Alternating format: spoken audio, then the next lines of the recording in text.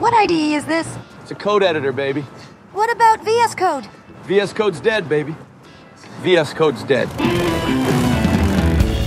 Why does everybody think that Z is the new VS Code killer? Many editors came and went. Just in the last 10 years, I've used Notepad++, Brackets, which was really nice, VS Code, and I unsuccessfully tried Vim. And for me, VS Code has been the killer. Well, Z is supposed to be really fast, because for those that didn't notice, apparently VS Code is really slow. Did you notice that? I didn't notice that. In fact, if you go to Zed's homepage, z.dev, right here, they have the latency times published 58 milliseconds for Z, Sublime 75, VS Code 97 milliseconds. Well, apparently this is very important because people can actually perceive these responses down to 2 milliseconds. This kind of tactile feedback, more like visual connection that you have with your screen, can actually improve your performance. Now, at this point, I've already downloaded Zed and I've tried both VS Code and Zed, and it doesn't really affect me, but I'm only human. So I tested it using a 960 frame per second recording, and here's what I found. Hasta la vista, baby.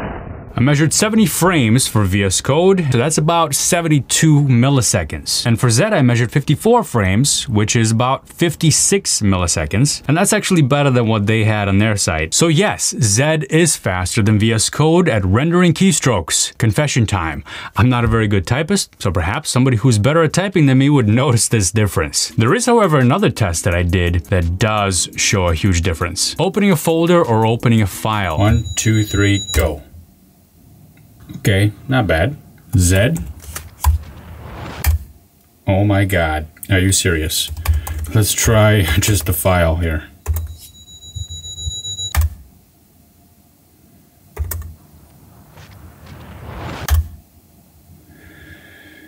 I don't think we need slow motion for that one. This metric is not shown on their homepage though because, well, you type a lot more than you open files or folders. What makes Zed so fast is this new UI framework that they've created that lives on top of the GPU and talks directly to the GPU, sort of like a video game rendering. This framework is called GPUI and it was created by the Zed team themselves. You can find it under the Zed repository too, which by the way is now open sourced. I'll get back to why that really matters in its fight against VS Code in a moment. When I monitor GPU usage in Zed, we're getting, what is that, like 40% usage? And I navigate code, scroll really fast all over the place. I'm not seeing any delays. This is very fast. When I do the same thing with VS Code, it's about the same because VS Code also uses the GPU. Definitely not in the same way as Zed, but I'm still not noticing any kind of delay here. I am on an M2 Max MacBook Pro here. I don't expect this to hit any kind of limit, but Zed has gotten up to, what is that, 40% usage maybe? Maybe there's a little spike nearing 50%. VS Code is a little bit less usage. More usage, of course, is better. That means it's showing that it's actually utilizing the GPU. However, if I do run these programs on a slower machine, like an M1 MacBook Air, for example, what's gonna happen there? Not sure. I just wanna get some baseline readings on this machine, which is showing me that there is a little bit of a difference. Now you can also start VS Code in this mode right here where you disable the GPU on startup. So let's quit that, disable the GPU, and let's have a look at that when I do a lot of scrolling. I'm still not seeing any slowdowns, and this is telling me that the CPU is handling the rendering here and is doing it just a fine job. Now what I like about VS Code is the zooming in ability and the separation of windows. Let me show you. So when I zoom in, I can do Command plus, Command minus to zoom out, and the entire UI responds to my zoom. I like that because it gives me more power to do presentations when I do screencasts and video recordings and things like that. With Zed, the code zooms in and out the same way, but the rest of the interface does not. So if I'm zooming in and out just to show my code, that's fine. But how do I zoom everything else? The menus, the rest of the UI?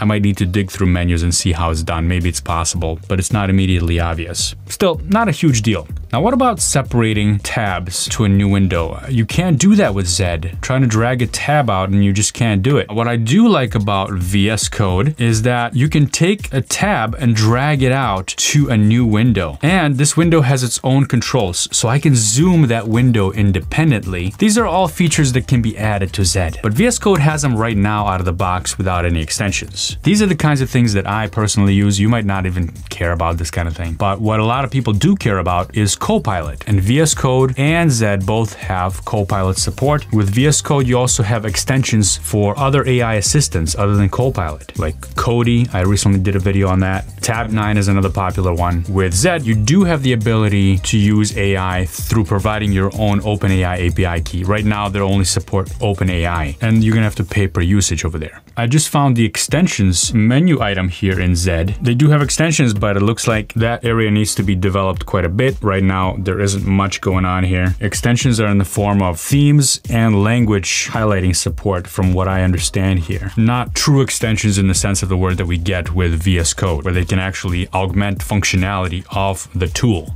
Let's try to change the theme here. Let's go with this one. Nice. Now, one other thing I really enjoy in VS Code is formatting. And I do that by highlighting a selection, Command K, Command F, and it formats the document, or the selection, I should say. Let's see if this happens in Zed. Command K, Command F. What happened there? Not quite sure if it formatted, but it went down to the bottom of the file. To really see it, I'm gonna have to change the bottom of the file. Oh, it formats on save. That's good. Yeah, it formats on save. I like that. You can do the same thing with VS Code. So you probably have some preferences here, like format on save off. There we go. Now, one of the things about Zed is it is focused on stability. This is something that VS Code has a history of, let's just say I'm really used to reloading the window. It's one of my favorite things I do in VS Code. Developer, reload window, boom. And that should tell you something about the stability of an Electron-based project. It's not always the most stable thing. Here, they're saying that they're focused on doing something called fuzz tested for stability, whatever that means. It's supposed to eliminate the kinds of issues you might run into, like I do with VS Code sometimes, where things don't sync up or they freeze and I need to reload the window.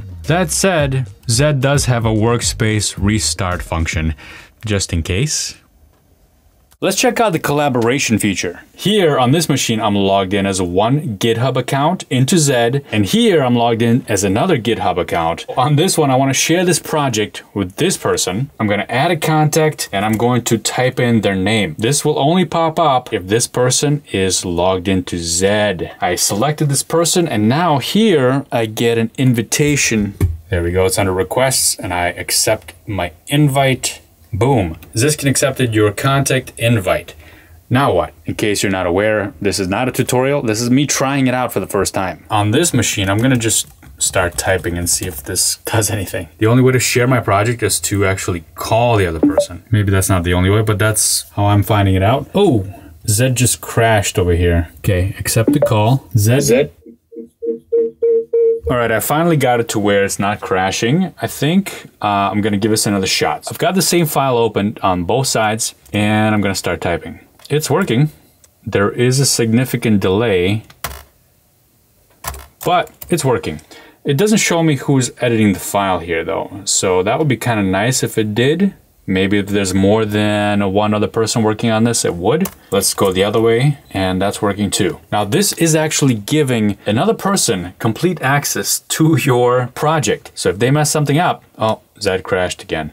So if they mess something up, they will mess up your local copy. So be careful. Now VS Code doesn't have a built-in function to share the project. They do have something called Live Share. It's an extension by Microsoft that you can enable, and then I can live share my project. It just gives you a link you can join. I'm gonna go over here, paste in that link. This pops open VS Code. Now it did open up VS Code in the browser. It works in the browser because, well, it's web technology. So I can keep working here in the browser, or let's see if I can open up VS Code. Let's pop open that same file that I was working on, and here we are. And this works much better now. Of course, it's a little bit more mature. Anything I type here is instantly shown over there on that side. And not only that, it also shows me who is making the change. So if I continue typing over here, the changes are coming through instantly on the other side. So collaboration is definitely something that's a little bit better implemented, I think, at this point in time in VS Code using the live share.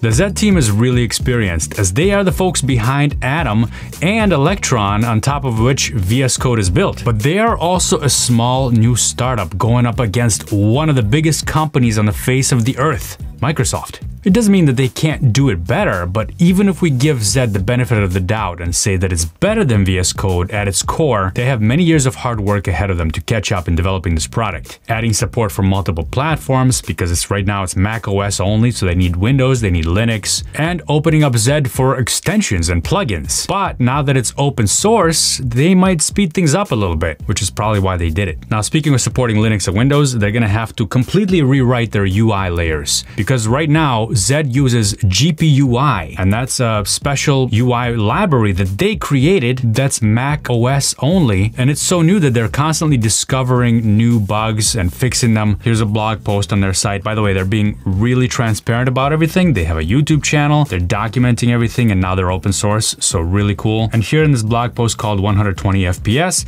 they documented some of the issues they've recently uncovered, and this is in their GPUI framework or library, whatever it's called. It's a framework. So they have to deal with multiple layers here of the onion to get this thing working. Whereas Electron is now a mature product and constantly getting better too. So VS Code ain't leaving, and it's not dead yet, it's only getting better. A good David and Goliath story has to have a bad guy, and while VS Code might be a little bit slower, as my tests have shown, it needs to be bad so we can all get behind the little guy who's good.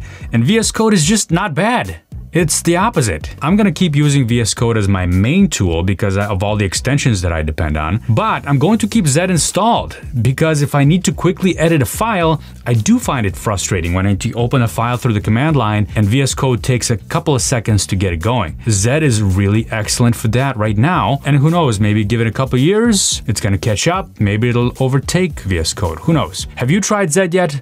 What do you think about it? Let me know down in the comments below.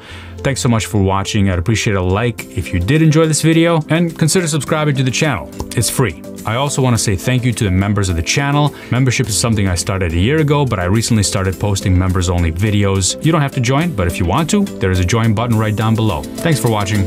I'll see you next time.